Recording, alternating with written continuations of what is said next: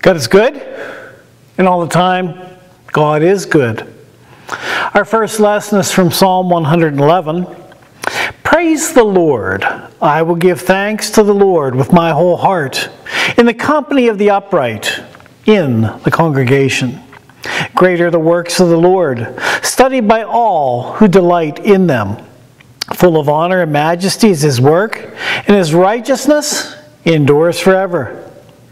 He has gained renown by his wonderful deeds. The Lord is gracious and merciful. He provides food for those who fear him. He is ever mindful of his covenant. He has shown his people the power of his works, in giving them the heritage of the nations. The works of his hands are faithful and just. All his precepts are trustworthy. They are established forever and ever, to be performed with faithfulness and uprightness. He sent redemption to his people. He has commanded his covenant forever. Holy and awesome is his name. The fear of the Lord is the beginning of wisdom. All who practice it have a good understanding. His praise endures forever. From Mark chapter 1, beginning verse 21. They went to Capernaum, and then the Sabbath came. He entered the synagogue and taught. They were astounded at his teaching, for he taught as one having authority, not as the scribes. Just then there was in their synagogue a man with an unclean spirit, and he cried out, "What have you to do with us, Jesus of Nazareth? Have you come to destroy us? I know who you are, the Holy One of God." But Jesus rebuked him, saying, "Be silent and come out of him." And the unclean spirit, convulsing him and crying with a loud voice, came out of him, and all were amazed. And they kept asking one another, "What is this? A new teaching with authority. He commands even the unclean spirits, and they obey him." At once his fame began to spread throughout the region of Galilee. The word of God for the people of God. Thanks be to God. Have you ever wondered if the walls of this church could talk? What would they say? I mean, what would their testimony be? Would they speak of lives being transformed? Would they speak of babies growing up and the fear and admonition of the Lord?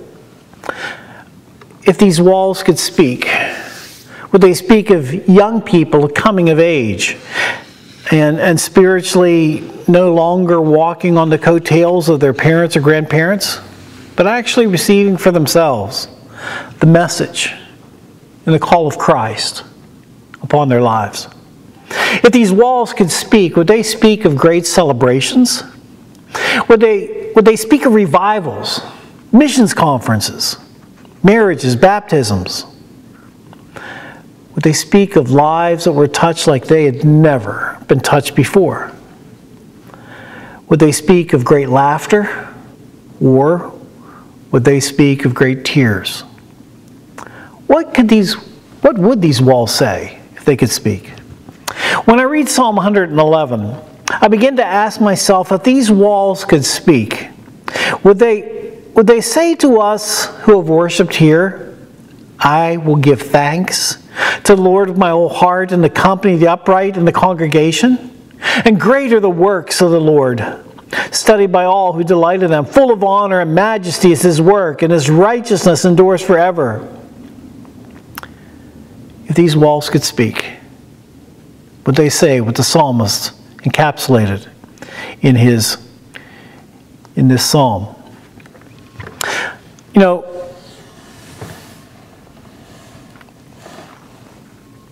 if these walls could speak, would they speak of lives that were brought back from the edge of destruction?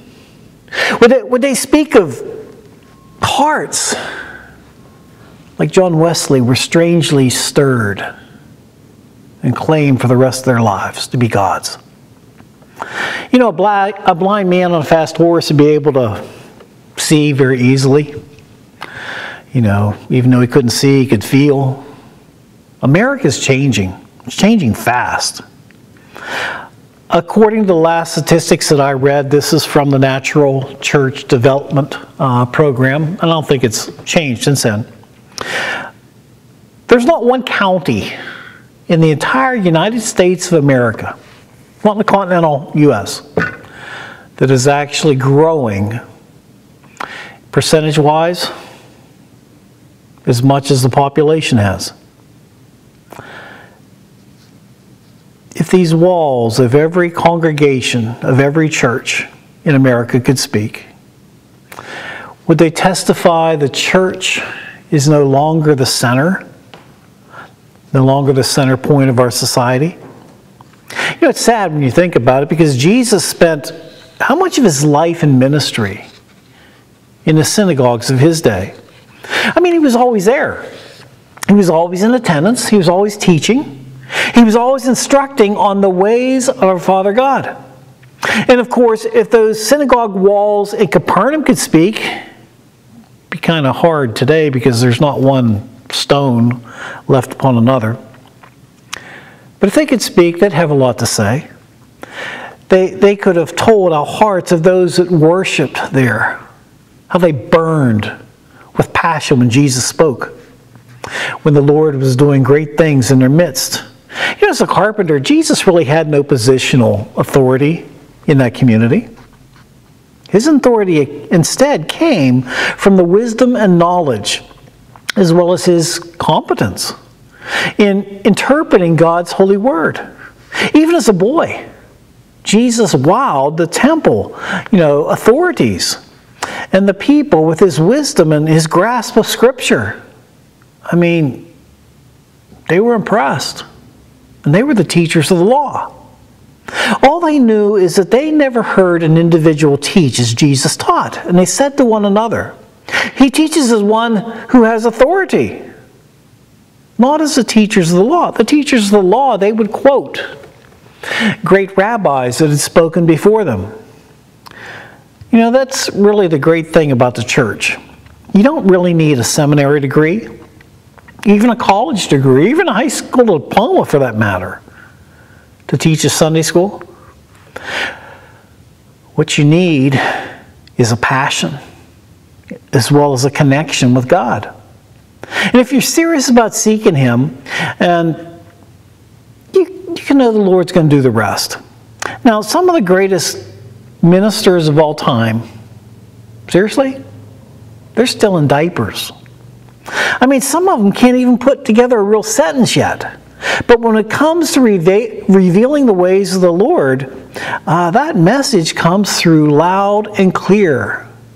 The Lord our God is the author of all life. And this is why it's so imperative to seek Jesus together as the body of Christ. Because what one may be lacking, someone can come alongside and they can bring more light. When the writer of Hebrews in chapter 10, beginning verse 23, says this, "Let us hold fast to the confession of our hope without wavering, for he who promised is faithful.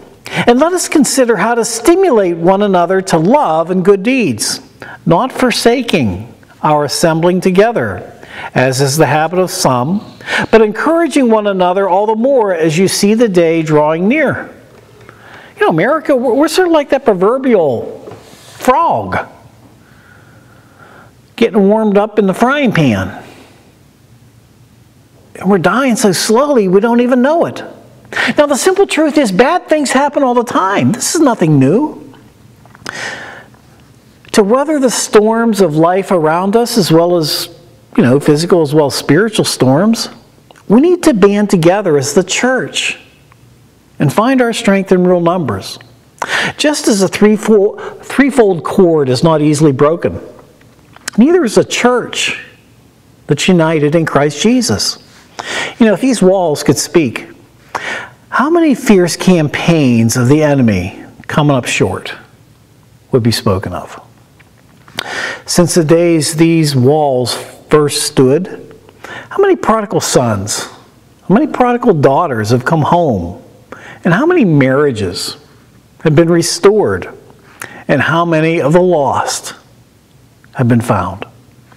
Now, if you think that the walls of that synagogue in Capernaum would speak of great spiritual battles that the walls here can't speak of, you'd be mistaken. I mean, something awesome, something really amazing happens when God's people humble themselves and begin seeking God. Today, with our sophisticated knowledge of medicine, we don't often speak of those who are possessed by demons. That's not to say that the power of the darkness isn't working as actively today as it was in these days that we're told about in Mark's Gospel. In Mark's Gospel, a man with an unclean spirit, when confronted with Jesus, he bursts out in agony. "What have you have to do with us, Jesus of Nazareth? Have you come to destroy us? Well, I know who you are, the Holy One of God." But Jesus rebuked him, saying, "Be silent, and come out of him." And the unclean spirit, convulsing him and crying with a loud voice, came out of him. The impure spirit shook the man violently and came out of him with a shriek, and the people were so amazed, they said to each other, "What is this? A new teaching with authority. He even gives orders to impure spirits, and they obey him." And then Mark tells us news about him spread quickly over the whole region of Galilee. No matter how many times I read this passage, I really can find no indication whatsoever that the walls actually spoke.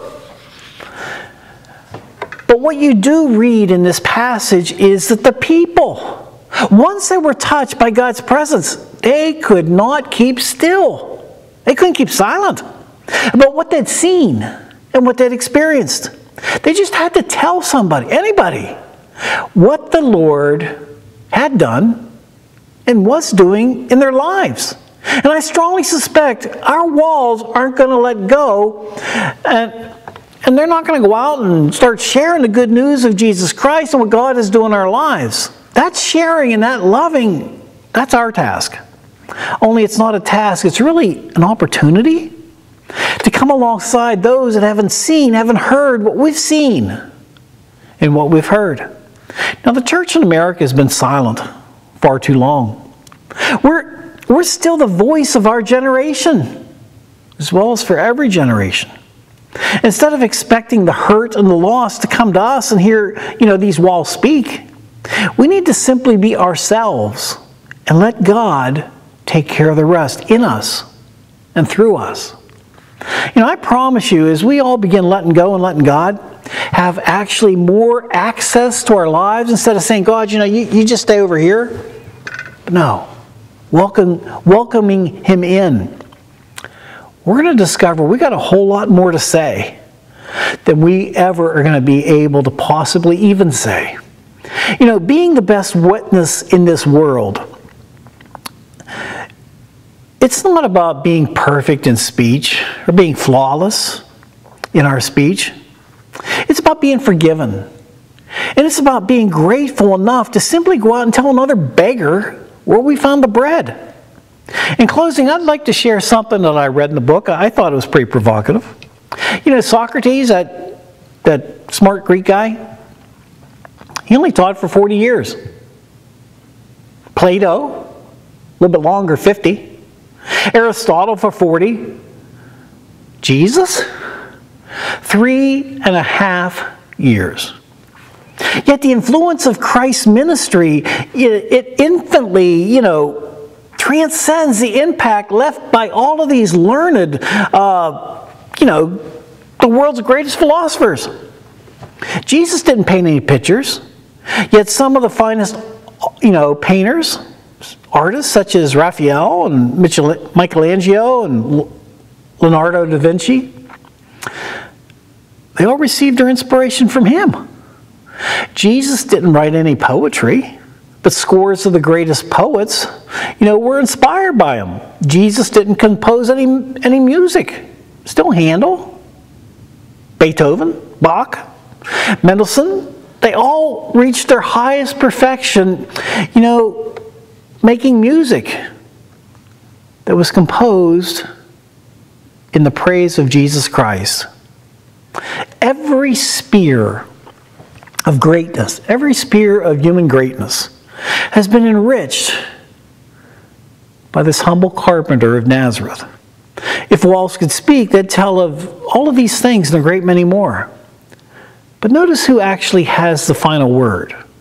It was a Roman centurion who's stationed at the foot of the cross, and he watches our Lord die, and he sums it up for us all. Surely, this man was the Son of God. Well, as a church of this age, as well as a church of any ages, might we be able to say, yes, he is, and yes, he was. And yes, he is infinitely even more the Lord of my life. Amen? Let us pray.